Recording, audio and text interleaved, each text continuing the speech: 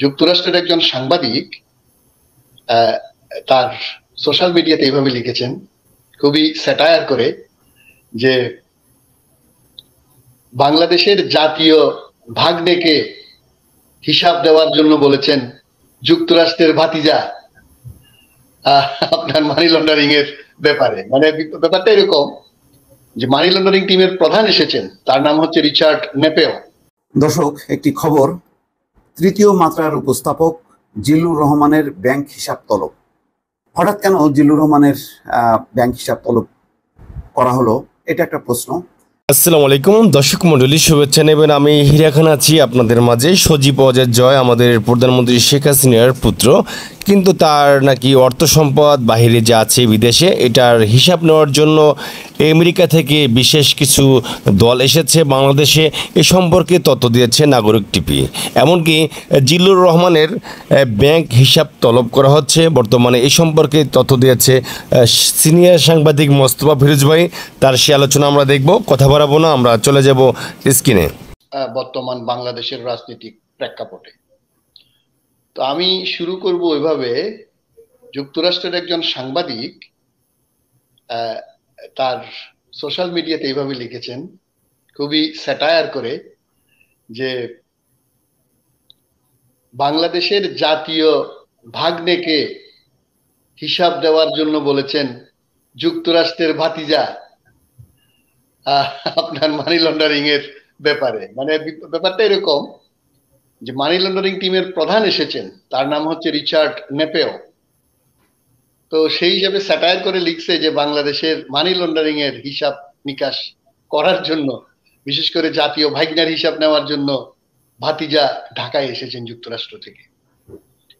তো আমাদের যে গত ডিসকাশনে আমরা আলাপ করেছিলাম যুক্তরাষ্ট্রের একজন আন্ডার সেক্রেটারির কথা, কিন্তু দেখুন হঠাৎ করে অ্যান্টি মানি লন্ডারিং টিমের প্রধান কোঅর্ডিনেটর আপনার পররাষ্ট্র সচিব অ্যান্থনি ব্লিংকেনের, তিনি তার 3 সদস্য বিশিষ্ট টিম নিয়ে ঢাকায় এসেছেন।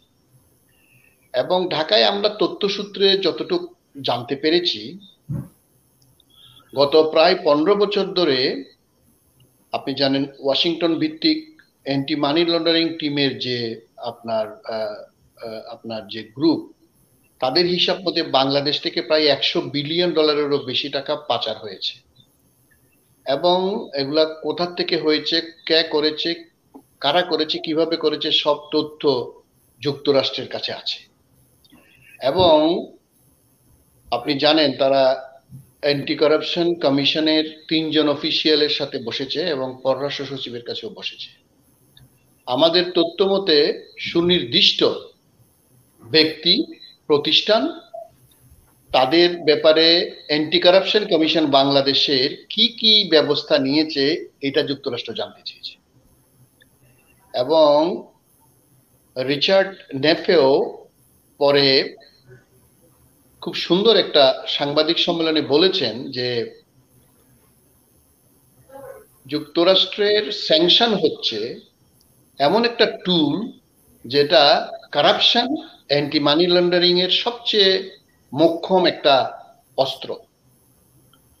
তো এক সাংবাদিকের প্রশ্নের উত্তরে তিনি বলেছেন, তো আপনি বলতে পারেন যুক্তরাষ্ট্র যেভাবে বাংলাদেশের গণতন্ত্র, মানবাধিকার, অ্যান্টি কারাপশন এবং আপনার ডেমোক্রেসি, এগুলার ব্যাপারে বাংলাদেশকে যে আষ্টে পৃষ্ঠে বাঁধতে চাচ্ছে, তার অন্যতম একটা প্রকৃষ্ট উদাহরণ হলো anti money laundering chief কোঅর্ডিনেটরের Bangladesh সফর। এবং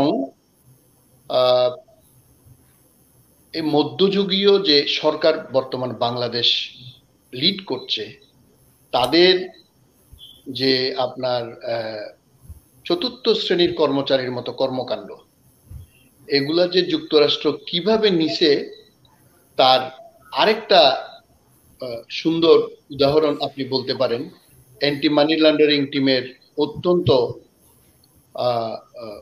আমি বলবো জুৎসই এই সফর।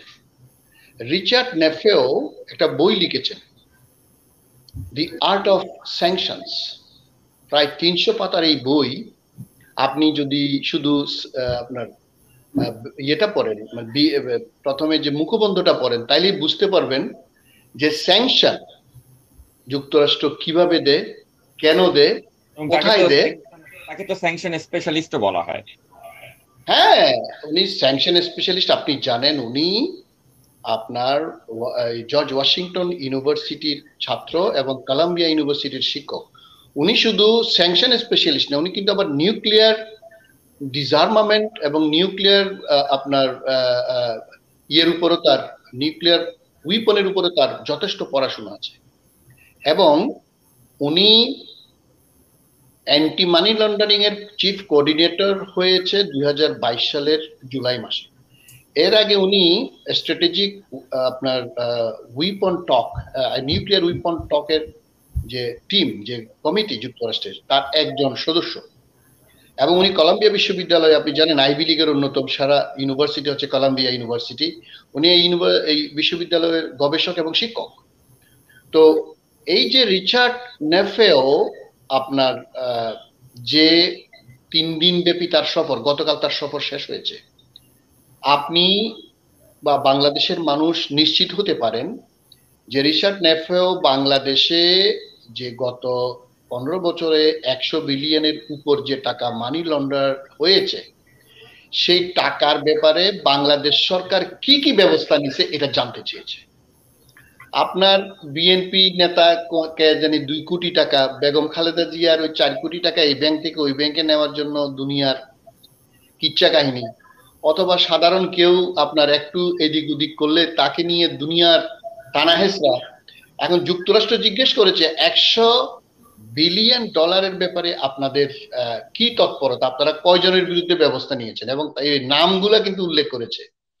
এবং এই টাকা যুক্তরাষ্ট্রের কনসার্ন কিন্তু অন্য জায়গায়, শুধু যে মানি লন্ডারিং বা করাপশন এটা না, যুক্তরাষ্ট্রের কনসার্ন হচ্ছে এই টাকা কোনো যুক্তরাষ্ট্রের নিরাপত্তার ব্যাপারে কোনো ব্যবহার, নিরাপত্তাহীনতার জন্য ব্যবহার হয়েছে কিনা, অথবা জঙ্গিবাদ এগুলো ব্যবহার হয়েছে কিনা। বাংলাদেশের সরকার তো জঙ্গি জঙ্গি করে করে গত 15 বছর ক্ষমতায় থেকেছে, আপনার সাধারণ মানুষকে হত্যা করে আপনার জঙ্গি বলে চালিয়ে দিয়েছে। এখন যুক্তরাষ্ট্র জিজ্ঞেস করতেছে যে তোমাদের দেশ থেকে এত বিলিয়ন ডলার, 100 বিলিয়ন ডলার যে পাচার হলো, এই পাচারের টাকা কোথায় কে কিভাবে ব্যবহার করেছে, এগুলা কি তোমরা তদন্ত করেছো? তোমার তদন্ত রিপোর্ট কি? আর একটা জিনিস আমাদের মনে রাখতে হবে, যুক্তরাষ্ট্র বাংলাদেশের গণতন্ত্র ফেরানোর ব্যাপারে, আইনের শাসন ফেরানোর ব্যাপারে, ভোটাধিকার ফেরানোর ব্যাপারে যে তৎপরতা চালাচ্ছে, সেই তৎপরতার অন্যতম প্রধান অংশ হচ্ছে এই আপনার যুক্তরাষ্ট্রের আজকের অ্যান্টি মানি লন্ডারিং এবং অ্যান্টি কারাপশন টিমের চিফ কোঅর্ডিনেটরের ঢাকা সফর। তো সুতরাং আমরা অত্যন্ত দৃঢ়তার সাথে যুক্তরাষ্ট্রের এই টিমকে আমরা স্বাগত জানাই, এবং বাংলাদেশকে অর্থনৈতিকভাবে, রাজনৈতিকভাবে, এমনকি সাংস্কৃতিকগতভাবে, আমাদের যে ধর্মীয়ভাবে আমাদের সমস্ত ঐতিহ্য ধ্বংস করে যে একটা আপনার ডিক্টেটোরিয়াল রেজিম যে আমাদের দেশে স্টাবলিশ হয়েছে, সেই স্টাবলিশমেন্টের বিরুদ্ধে যুক্তরাষ্ট্রের যে ভূমিকা, আমি মনে করি বাংলাদেশের 90% বেশি মানুষ এটা সাপোর্ট করে। এবং আমি মনে করি এই টিমের সফরের পরে এই সরকারের টোন আরো ডাউন হয়ে যাবে, কারণ যুক্তরাষ্ট্রের কাছে যে তথ্য, যে উপাত্ত এবং যে প্রুফ ওনারা পেয়েছেন বলে আমরা জানতে পেরেছি, তাতে শেখ হাসিনা এবং তার যে অলিগার্ক, যাদেরকে নিয়ে কয়দিন আগে বিশাল লম্বা লম্বা কথা বলেছে, তাদেরকে কাউকেই ছাড় দিবে না। এবং আমরা এটাও জানতে পেরেছি যুক্তরাষ্ট্রের এইবারের স্যাংশন শুধুমাত্র ওই যে পুলিশ অথবা সিভিল ব্যুরোক্রেট অথবা জুডিশিয়ারি, এবার ব্যবসায়ীদের জন্য আসছে। এবং আরো একটা মজার ব্যাপার হলো, আপনি তো জানেন, আমরা সবাই জানি কম বেশি, সেটা হলো এইসব টাকা পয়সা কিন্তু যারা এই যে মানি লন্ডার করেছে, চুরি করেছে, কারাপশন করেছে, আপনি বলতে পারেন 80% টাকা বাংলাদেশের বাইরে, বিশেষ করে যুক্তরাষ্ট্র বা ইউরোপ, সিঙ্গাপুর, দুবাই বা ইউনাইটেড কিংডম, কানাডা, অস্ট্রেলিয়া। তো যুক্তরাষ্ট্র যেখানে হাত দেবে, এই এমনকি দুবাই সিঙ্গাপুর দিয়ে টাকা তারা আর ভোগ করতে পারবে না। আর ইউরোপ বা আমেরিকা কানাডা অস্ট্রেলিয়ার কথা বাকি দেন। তো আমরা যেটা বুঝতে পারতেছি সেটা হলো যে কোঅর্ডিনেটেড এফোর্ট করার জন্য যে chief coordinator of anti money laundering টিমকে যুক্তরাষ্ট্র বাংলাদেশে পাঠিয়েছে, আমি মনে করতেছি বা আমরা বিশেষ করে ওয়াকিবহাল মহল যারা এক্সপার্ট তারা মনে করতেছেন যে যুক্তরাষ্ট্র আষ্টে পৃষ্ঠে বেঁধে বাংলাদেশের এই কারাপ্ট গভর্নমেন্টকে, এই ডিক্টেটর গভর্নমেন্টকে, এই লেডি হিটলারকে একদম শক্তভাবেই ধরবে অতি সহসায়। ধন্যবাদ। সেক্ষেত্রে আপনি মনে করছেন যে মানে এই মানি লন্ডারিং টিমের যে বাংলাদেশে যে তারা গেল, এটার পেছনে এটাই মূল কারণ বলে আপনি মনে করছেন? তো অবশ্যই এটা এটা শুধু সাকিব ভাই মনে করার ব্যাপার না, এটা হচ্ছে আমরা যখন কথা বলি আমরা তো যুক্তরাষ্ট্রের বিভিন্ন এক্সপার্টদের আপনার আর্টিকেল গুলো আমরা পড়ার চেষ্টা করি। আমরা যুক্ত স্টেট ডিপার্টমেন্টের স্টেটমেন্ট গুলো দেখি, যারা ভিজিট করে তাদের যে আপনার যে টিমের লোকজন কাদের কাদের সাথে কথা বলছে, কোথায় কথা বলছে, কেন কথা বলছে, এখন তো সবকিছু তো আপনি মিডিয়াতে আসে না। উনার যে দুইজন টিমের আরো যে দুইজন ছিলেন, ওনারা কিন্তু ব্যাপক তৎপরতা চালিয়েছে ঢাকায়, এবং তারা আপনার দুজন মহাপরিচালক একজন সচিবের সাথে কথা বলছে দুদকে, কিন্তু তাদের তাদের কাছ থেকে এটাও জানতে চেয়েছে তোমরা বিএনপি বা অন্যান্য রিলেটেড মানুষদের কথা বড় বড় করে বলো, কিন্তু গত 15 বছরে সরকারি দলের অমুক অমুক অমুক এদের ব্যাপারে যাদের পানামার ব্যাপারে নাম আসছে, যাদের আপনার এই যে সিঙ্গাপুরের আপনার অফশোরে নাম আসছে, তারপরে আপনার ব্রিটিশ ভার্জিন আইল্যান্ডে নাম আসছে, তাদের ব্যাপারে তোমরা কি কোনো ব্যবস্থা নিছো? তাদের তদন্ত রিপোর্ট জানতে চাইছে। এবং পার্টিকুলারলি আমরা যেটা জানতে পেরেছি, ওই রিচার্ড নেপেও তো মানে he is the leader of the delegation, কিন্তু ডেলিগেশনের অন্য দুইজন তারা বাংলাদেশ ব্যাংক এবং যেসব ব্যাংকের থেকে আপনার টাকা, এই যে আপনার বিশেষ করে এলসি, আপনার ওভার ইনভয়েসিং, আন্ডার ইনভয়েসিং, এগুলো ব্যাপকভাবে জানতে চেয়েছে। এবং ওনারা তো জানে কারা কারা এগুলা করেছে। এইগুলার পুরা তথ্য উপাত্ত ওনারা সংগ্রহ তো ওনাদের কাছে আছে, ওনারা এখানে মিলাতে চেয়েছে। এবং এটাও জানতে চেয়েছে অ্যান্টি কারাপশন কমিশন থেকে যে তোমরা এদের ব্যাপারে ব্যবস্থা নিছো কিনা। ওরা তো সবগুলো সরকারের আপনার পদলেহনকারী, জুতা বহনকারী কর্মকর্তা, এদের তো কোনো যোগ্যতা নাই, এদের তো কোনো সাহস নাই, মেরুদণ্ডও নাই। তো বলে তোমরা নাও নাই কেন? তোমাদেরকে কে বাধা দিছে? তোমাদের এখানে তোমাদেরকে বলা হচ্ছে তোমরা ইন্ডিপেন্ডেন্ট বডি। তো তোমরা যে কোনো তোমাদের এখানে তোমাদের আইন আপনি জানেন, বাংলাদেশের অ্যান্টি কারাপশন কমিশনের আইন হচ্ছে কেউ যদি অভিযোগ করে, অভিযোগকর্তার নাম আপনার উজ্জ্ব রেখে তদন্ত করতে হবে নিরপেক্ষভাবে। তো তোমরা করছো কিনা এবং তোমাদের তদন্তের রেজাল্ট কি, এবং তোমাদেরকে যদি এই তদন্ত করতে বাধা দেয় সরকারি দলের মন্ত্রী এমপি বা এই যে ব্যবসায়ী গুলা, এই যে বড় বড় অলিগার গুলা, এগুলোর ব্যাপারে তোমাদেরকে তদন্ত করতে বাধা কারা কারা দিছে, নাম জানতে চাইছে। আমি তো আপনাকে বললাম এই যে আমেরিকার যে কোঅর্ডিনেটেড এফোর্ট, এটা তো আপনার একটা অনেক বড় একটা কর্মকাণ্ডের অংশ, এতে কোনো সন্দেহ নাই। এবং এরপরে যে আপনার মানে বাজটা পড়বে, বজ্রপাতটা আসবে, সেটা চিন্তাও করতে পারবে না। যেরকম ভিসা স্যাংশন আমরা কেউ কল্পনা করি নাই, যুক্তরাষ্ট্র তো আপনার এই হাসিনার মতো তার গরু গাধা, এই যে পুলিশ আর র্যাব আর এই যে এইসব ডিজিটাল, এই যে ওই যে কি নাম, ডিবি হারুন, হাসিনার স্ট্যান্ডার্ড হচ্ছে ডিবি হারুন স্ট্যান্ডার্ড, হাসিনার স্ট্যান্ডার্ড হচ্ছে আপনার এই ইন্ডিয়ান মোদির স্ট্যান্ডার্ড। যুক্তরাষ্ট্রের স্ট্যান্ডার্ড কোথায় এটা তো আমরা জানি। তারা কোন লেভেলে আপনার তথ্যপাত্র নিশ্চিত হয়ে মানে ঘাড়ে ধরে। তো সুতরাং আমি মনে করতেছি, বা আমাদের বিশেষ করে যুক্তরাষ্ট্রের এক্সপার্টরা মনে করতেছে, বা আমাদের এই অ্যান্টি মানি লন্ডারিং যারা এক্সপার্ট তারা মনে করতেছেন যুক্তরাষ্ট্রের কাছে যে তথ্য আছে, এটা বাংলাদেশের 100 বিলিয়ন বা তারও বেশি কোটি টাকা কোথায় কোথায় আছে, কারা কারা করেছে, কোথার থেকে করেছে, সব তথ্য নিয়েই তারা অ্যান্টি কারাপশন কমিশনকে ধরেছে। মানে রীতিমতো আপনি বলতে পারেন তাদেরকে বলছে যে এই টাকা এখান থেকে এখানে অমুক দিছে, এখানে আছে, তোমরা কি করছো, তোমাদের তথ্য কি, তোমাদের তথ্য দাও। এখন তো ওরা নড়াচড়া করতে পারবে না। এখন তো মনে করেন যুক্তরাষ্ট্র বলতেছে যে তোরা ইন্ডিপেন্ডেন্ট বডি বলতেছস, কাজ তো কিছু নাই। কাজ কি? শেখ হাসিনার পারপাস সার্ভ করা, তাকে যাকে ধরতে বলা ধরা, আর যাকে না ধরতে বলা না ধরা, এটাই তো তোমাদের কাজ। তো আপনি বলতে পারেন এই রিচার্ড নেফেওর এই টিম, আপনি বাংলাদেশের মানি লন্ডারিং, কারাপশনের, হাসিনার যে জারি জুরি, এবং কত টাকা হাসিনার, কত টাকা রেহানার, কত টাকা জয়ের, কত টাকা কার, সব হাজির করেছে আমাদের। একদম যুক্তরাষ্ট্র তো এগুলো তো তদন্ত করে নিশ্চিত হওয়ার পরে এগুলো কিন্তু সরকারকে জানাই দেয় যে তোমরা এই কাজ করছো এবং দিস ইজ দ্য রিপোর্ট, তোমরা চ্যালেঞ্জ করো। এদের তো বুকে যেমন সাহস নাই, চোর তো চোরই থাকে। এখনো ওই বিএনপির আমলের 2 কোটি টাকা আপনার করাপশন হয়েছে, এগুলো নিয়ে দৌড়দৌড়ি করতেছে। লক্ষ হাজার কোটি টাকা ডাকাতি করার পরে যুক্তরাষ্ট্রের কাছে যখন এখন আপনার কোনো তথ্য উপাত্ত দিতে পারে না, তখন তারা এখন বিভিন্ন রকমের হাপ পিত্তেশ করতেছে, দিস ওয়ে দ্যাট ওয়ে, বাঁচার চেষ্টা করতেছে। বাঁচার তো কোনো উপায় নাই, কারণ আপনার যুক্তরাষ্ট্রের কাছ থেকে মানে বাঁচতে গিয়ে ভারতের কাছে যে 14 বছর আপনার পায়ে ধরে টিকে ছিল, এখন তো যুক্তরাষ্ট্র আর ভারতকেও ছাড় দিচ্ছে না। বাংলাদেশ তো দূরের কথা, ভারতকেও আর ছাড় দিচ্ছে না। সুতরাং এই টিমকে আমি মনে করি যুক্তরাষ্ট্রের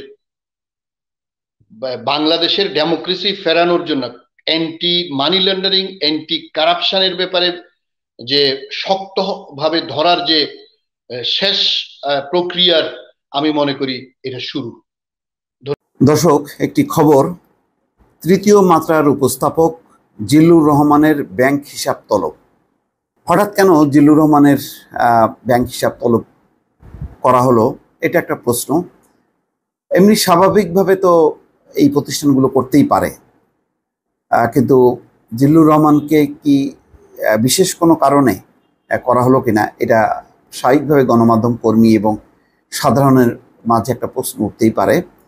জিল্লুর রহমান একটি স্বাধীন বেশ উপস্থাপক হিসেবে চ্যানেল আইয়ের পলিসির বাইরেও একটা নিজের একটা অবস্থান ধরে রেখেছে তৃতীয় মাত্রার, এবং সেই তৃতীয় মাত্রায় খোলামেলা আলোচনা হয়, সব পক্ষই কথা বলে। এখন এইসব কথাবার্তার কারণে একটা হতে পারে সরকারের বিরাগ ভাজন।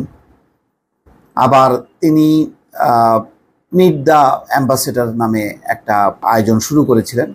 বেশ কয়েকটা পর্ব হবার পর সেখানে এটা নিয়ে বেশ হইচই শুরু হয়, এবং এক পর্যায়ে দেখা যায় যে তার গ্রামের বাড়িতে পুলিশ খোঁজ খবর নিতে যায়। তখন জিল্লুর রহমান একটা স্ট্যাটাস দিয়েছিলেন এবং বলেছিলেন যে তাকে আসলে ভয় দেখানোর উদ্দেশ্যে এটি করা হচ্ছে। তো তখন মনে হচ্ছিল এটা হয়তো বিচ্ছিন্ন ঘটনা, কিন্তু এই আবার তার কয়েক মাস পর এখন যখন ব্যাংক হিসাব তলব করা হচ্ছে, তখন বোঝা যাচ্ছে যে না, জিল্লুর রহমান বিরাগ ভাজন হয়েছেন কোনো কোনো মহলের, হয়তো সেই কারণেই এই আয়োজন।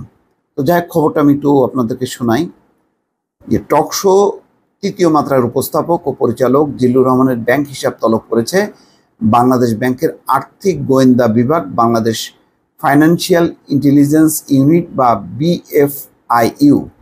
পাশাপাশি সেন্টার ফর গভর্নেন্স স্টাডিজের ব্যাংক হিসাবও তলব করা হয়েছে। জিল্লুর রহমান CGS এর নির্বাহী পরিচালক। সম্ভবত এই যে CGS মানে সেন্টার ফর গভর্নেন্স স্টাডিজ, এদের এই সংগঠনের ব্যাপারে হয়তো একটা কারোর বিশেষ কোনো নজর আছে, যে এই সেন্টারের উদ্যোগে যে কূটনীতিকদেরকে নিয়ে আলোচনা করা হয়, সেখানে খোলামেলা আলোচনা হয় বাংলাদেশের নির্বাচন, গণতন্ত্র, মানবাধিকার, এসব বিষয়গুলো নিয়ে।